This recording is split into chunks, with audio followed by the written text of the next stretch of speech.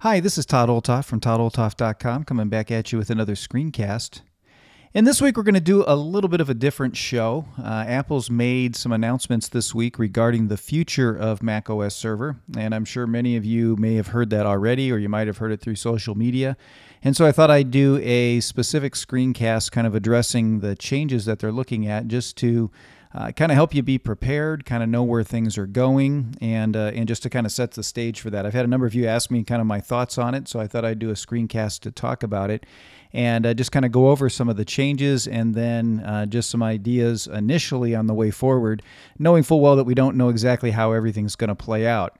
So if I just come down here, let me just pull up Apple's announcement here. And so here I have it on Apple's webpage. And so basically what Apple is saying is that they're looking at deprecating a number of services that are in the server application by spring of 2018. Which means it's probably going to be right around WWDC as to when they're going to start deprecating those services. Now, the services are going to be hidden in the future installations, and so what that means is that when things are hidden, let me just come to server here. If they start to hide services on the sidebar here, you can find them by coming up to the view area, and you'll start to see those services inside here. And if you just select them, then they will show in the sidebar so that you'll have them ready to go. And so that's what that means when they say hiding those services. In fact, let me just slide this out here for a minute just so you can see it. And just click back into that.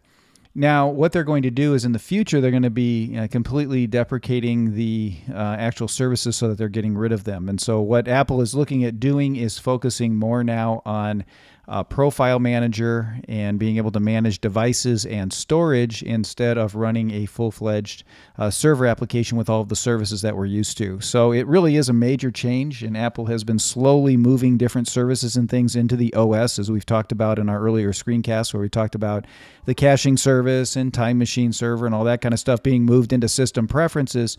Now what's happening is they're starting to cut out all these other services as well. So if you look here, it shows you the different services that will no longer be available, and I've got my sidebar over here of server just so you can see what's left. So calendars are going to go away, so we can get rid of that one. What they have done is they've given you a couple of different services that you can look at that might help replace the actual calendar server there.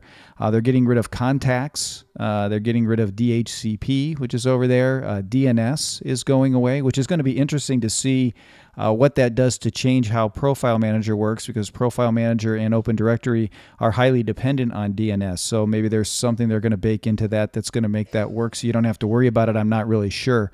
If you scroll down, you see we've got Mail is going away, Messages, NetInstall, VPN is going away as well, as websites and the Wiki. So all of those different services are going away, and Apple has offered next to that different options that you can use to replace those different services.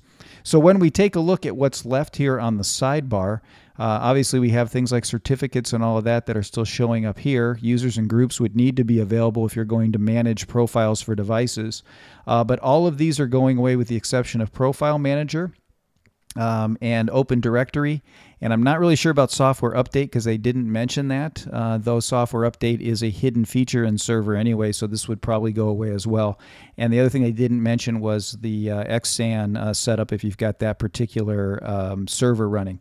So basically, it looks like the entire server application is being gutted and change of direction is happening, and they're going just to managing devices. So again, for those of us that rely on it, or those of you that are using it quite a bit, this is not good news because now all of a sudden we're going to have to migrate to other services and other options. But at least Apple's letting everybody know ahead of time. And as we talked in the start of this particular series, my assumption was Apple was moving more and more in the direction of integrating things into the operating system. So that means a lot of the GUI elements are going away, in terms of this interface. What we don't know is if they're going to include these things that have always sort of been present in the operating system in the future, or whether you have to do your own version and install them. That stuff's going to work out as it goes. But I wanted to get this screencast out there to let you know, especially for those of you that are relying on it, there is time. I will be doing screencasts on ways to replace those services and other options and things like that, so I can help you out so that nobody's kind of left in the cold.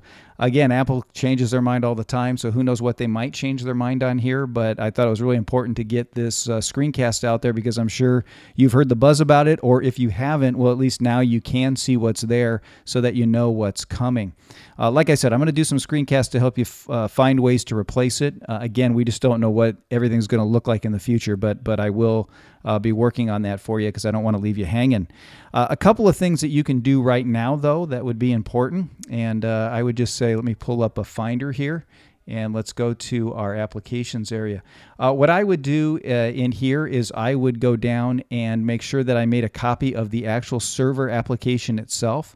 And so if I just come down to server, make sure that you've got a copy of this backed up in a few different places, because as long as you're running High Sierra or if you're running other operating systems down below, you can run the original version of the server application and it should work. And so that will buy you more time to be able to work on that. In fact, if you look at how Apple tends to phase it out, you probably would have another couple years after they start to phase things out for it to still be functional and working fine, which again just buys you time to make that happen.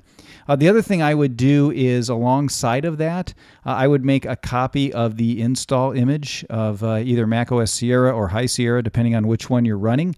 Again, if you're running Sierra, that means things like file sharing and all that are still included in the server application. So I just make a copy of those installers as well as a copy of the application and keep that somewhere so that you've always got it. The other thing I would do is I would make sure before you do automatic updates to the server application anymore that you would read what the update is doing. And you can check that. Again, I'm just going to pull up a bunch of windows here today. You can check that in the App Store. Let me just pull that up right here. If we just come up here and type in server,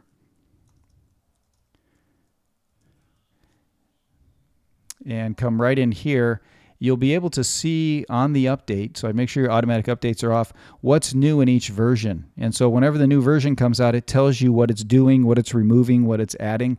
And I would just use that as your gauge to start to see if and when they start to remove different services that you don't do the automatic updates on it, that first you take a look at this, especially those of you that might be depending on some of the services that they're looking at removing. Let me just pop this down here. And this. So again, not ideal, but it's one of those things that does happen over time, and it seems like Apple was moving that way with the recent series of updates. But again, like I said, there are some options to replace that stuff, even options with different hardware without having to go, all the way to just command line type of stuff, though you can do that as well.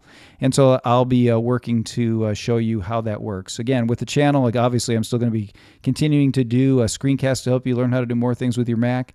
And so it will still include server things and some more advanced things, but I just wanted to let you know of the changes that were coming. So that's all I have for this week. I'll be back at you next week with another screencast to help you learn how to do more things with your Mac. If you're interested in help in setting up your own server, feel free to contact me at todd@toddolthoff.com.